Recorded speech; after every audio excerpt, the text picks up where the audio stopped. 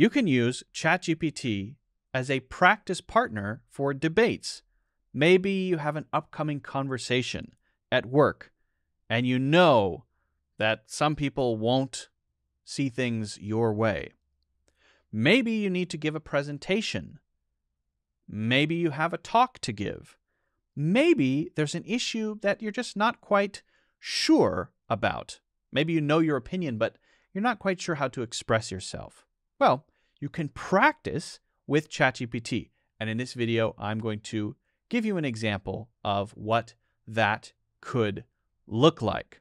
Okay, so I'm going to give you a prompt, but just remember, prompts are flexible, so you can try variations of this, and I encourage you to play around to use AI tools like ChatGPT in the way that you need, that is useful for you. If you enjoyed the video, don't forget to give it a like and subscribe. If you have any questions, leave those in the comments. And now let's get into it.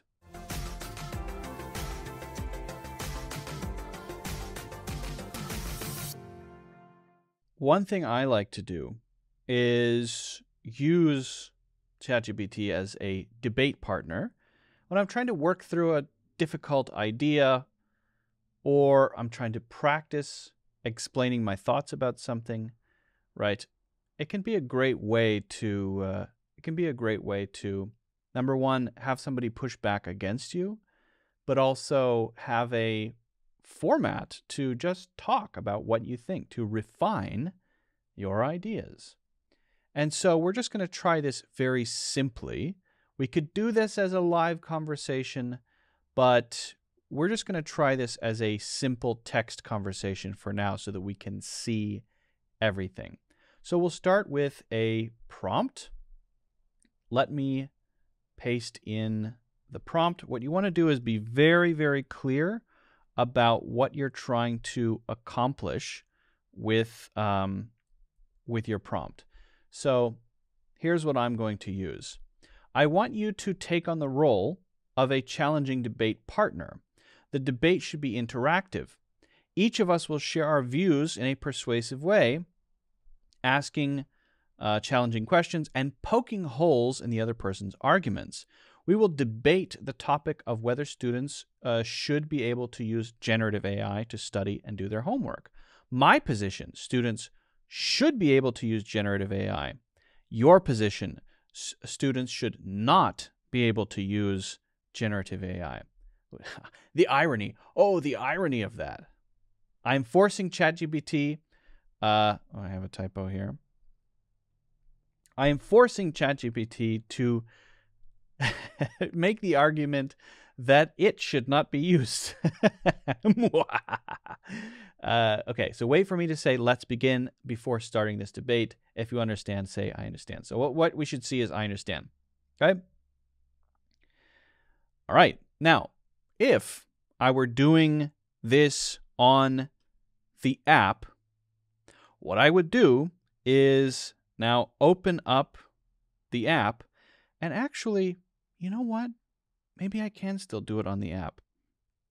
I would go to, on my app, I would go to that chat where I had started that conversation, and it's called Debate Students, and I would then start a conversation, right, and have the debate. So let's do that. Why don't we do that? The primary concern with students using generative AI tools for educational purposes is the potential for these technologies to hinder the development of critical thinking and problem-solving skills. Education isn't just about finding answers.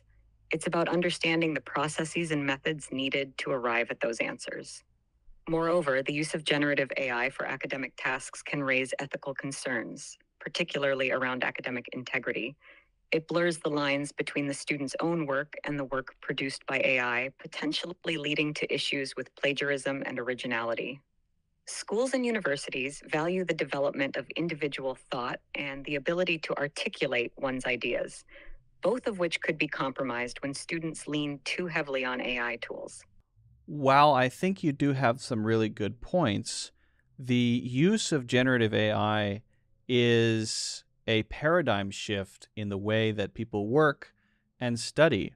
And so, not allowing students to use these tools, to learn how to use these tools, is equivalent to not allowing students to use computers in some sense.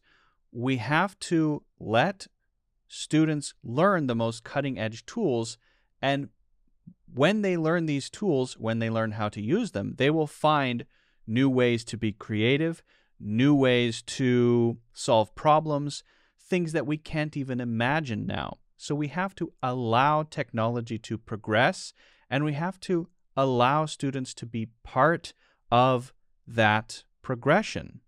You bring up an interesting perspective by comparing the integration of generative AI into education with the adoption of computers. It's undeniable that technology evolves, and with it, the tools we use in education must also evolve.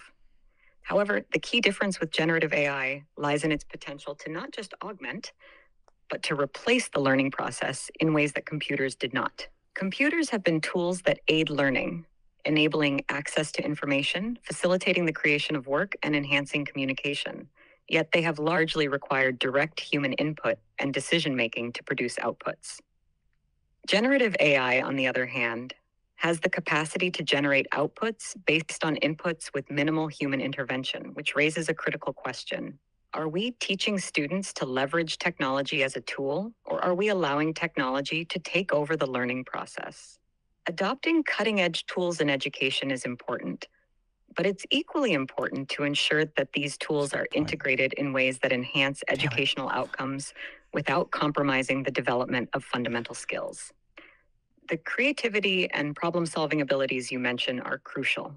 However, they should be developed not just in using the tools, but also in understanding the underlying concepts that these tools are applied to. In light of this, how can we ensure that the use of generative AI in education enhances rather than replaces the learning process? How do we maintain a balance between leveraging the capabilities of AI and ensuring that students are not overly reliant on it, thereby preserving academic integrity and the development of critical thinking and problem-solving skills? I think that you have an excellent point in the idea that we would not completely rely on generative AI and AI tools as part of the learning process, because that could actually prevent some learning or some types of learning from happening. That said, I think that there is still room in education for generative AI. Maybe, for example, there are classes that teach the fundamentals of writing, and part of that class requires writing an original essay that does not use these tools. And there has to be a way to make sure that doesn't happen. I see value in that, so I think you have a good point. But I still think that it would be important to include some lessons, some classes that rely heavily on generative AI, because only then can we figure out new ways to use it. Only then can we discover all of the possible applications that generative AI has. Again, I go back to the computer example. It's by playing with computers, partly in school, but when we're young, that we learn how to build cool applications, that we get excited about coding. It's by using generative AI that we think of doing something we never would have thought of, that we find some kind of application that nobody has ever thought of. So I think there's really a way to balance these in education, and it's not a black and white issue. Your point about incorporating generative AI into the curriculum in a balanced and thoughtful manner is well taken. It's clear that completely sidelining such a powerful tool from the educational process could mean missing out on opportunities for innovation and learning. The Yeah. idea of integrating generative AI into certain aspects of education, while also maintaining traditional methods of teaching fundamental skills, is a compelling approach. It acknowledges the value of these tools without undermining the importance of foundational learning processes. Perhaps the solution lies in a hybrid model where generative AI is used to complement and enhance the learning experience rather than replace traditional learning methods. For example, generative AI could be used to provide personalized learning experiences, generate creative prompts for brainstorming sessions, or offer simulations that allow students to explore complex concepts in a more interactive and engaging way. Meanwhile, Yeah. traditional assessments and projects can ensure that students are also developing their abilities to think critically, solve problems, and create Amen. original works without undue reliance Heck on yes. AI. For sure. Incorporating ethical considerations and critical thinking Yeah. about technology itself into the curriculum could also be invaluable.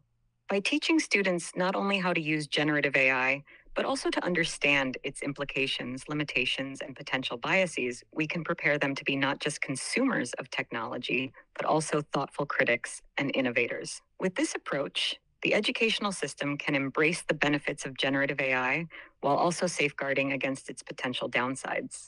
Would you say that finding the right balance, where generative AI is seen as one of many tools in the educational toolkit, could address the concerns around its use in education? How might we structure such an educational model to ensure that students are gaining the full spectrum of skills needed for the future? I think we solved it. I mean, together, we just did it. All they need to do is read this chat history, and that's it. Game over. We have solved education in the 21st century.